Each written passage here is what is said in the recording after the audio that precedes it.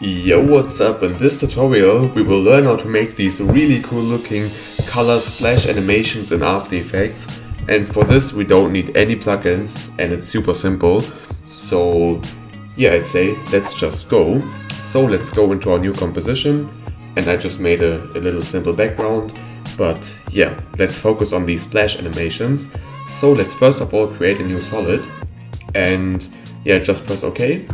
And let's first of all also give the solid a fill effect, so you can just look in fill in here and just apply this on the solid, and yeah, then let's just change the color to something that we like for our splash animation.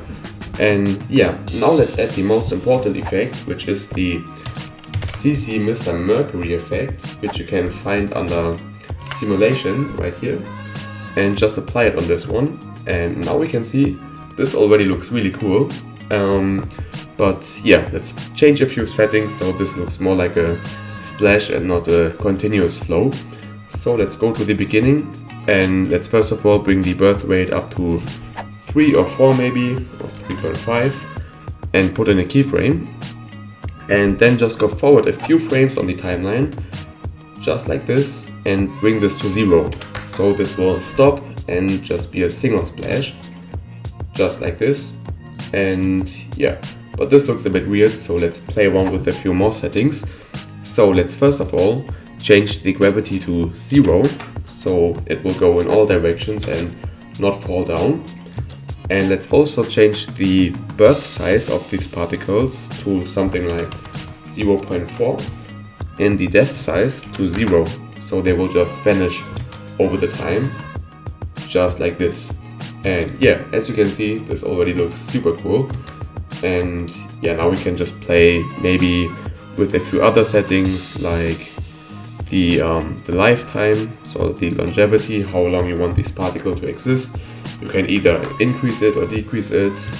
If you decrease it, it will just vanish real fast, and if you increase it, of course, it will take some time to vanish. So if you put this to 4, as we can see, this will take a long time.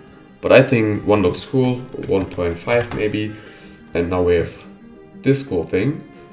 And yeah, this is amazing. And of course now we can just press this layer or select it and press Ctrl D on the keyboard to duplicate this thing, and just use the fill effect to just change a few colors. Like let's give this one a red or pink color maybe, and just move it a bit and displace it on the timeline so it will start later.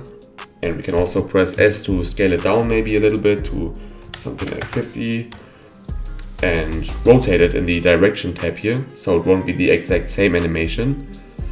And yeah, you can just do this a few times, so just select it again, press Ctrl D, move it somewhere, displace it on the timeline, and change the color. And yeah, you can do this as often as you like until you have super cool, super many splash effects. So let's give this one a yellow color maybe, and also displace it on the timeline. And yeah, as you can see, this looks super cool, and we're already done. So thanks for watching.